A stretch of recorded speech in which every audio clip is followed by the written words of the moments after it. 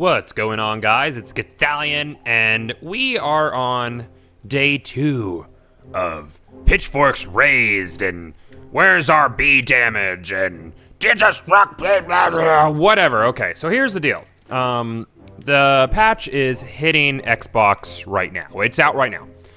And we have reports coming in on what a lot of people are mostly concerned about, and that's going to be the issue of amp damage. I'm not currently playing on Xbox, so I'm just going to report what is being said. What's the word on the street?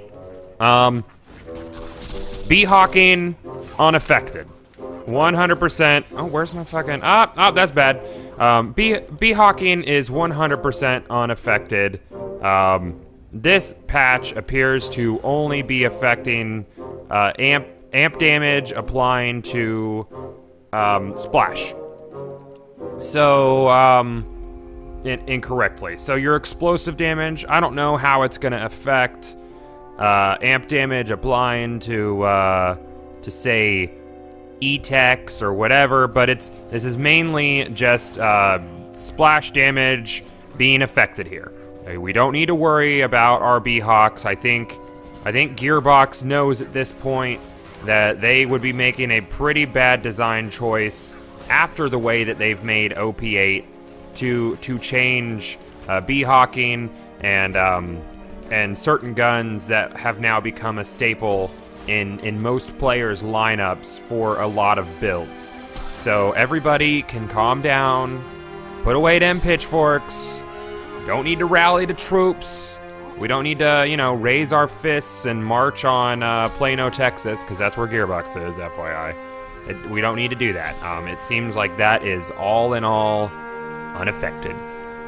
The second point I want to get to is our Digistruct peak jumping in.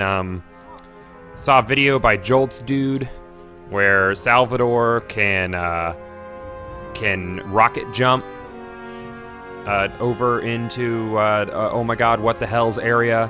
So that's not a big deal. You know, I'm gonna do my best to find a way in because I was pretty quick on putting out that OP8 glitch jump video when that first thing happened, and there is always a way.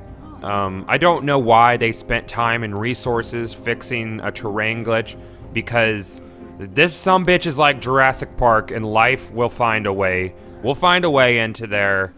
You know, we'll figure out how to get the OP levels easily for people who just don't want to grind it. It's not a matter of you can't do it. It's that it gets to be tedious. It gets to be very tedious, especially when you're alone, is when OP8, anything like OP5 plus and Digistruct Peak can be very unforgiving and straight up not fun. You know, this game is supposed to be about fun, and you know, it's funny because there was a interview with Randy Pitchford before the game came out talking about like fun, and they're like, oh well, you took fall damage out, and he's like, well, is fall damage fun? No. Okay, well, say goodbye to it. Well, Randy is getting okay, you get 2 shot because of health gate, but is getting pushed to 1 health even when you have the game's best shields and a top of the line gear in 1 hit from a standard mob fun?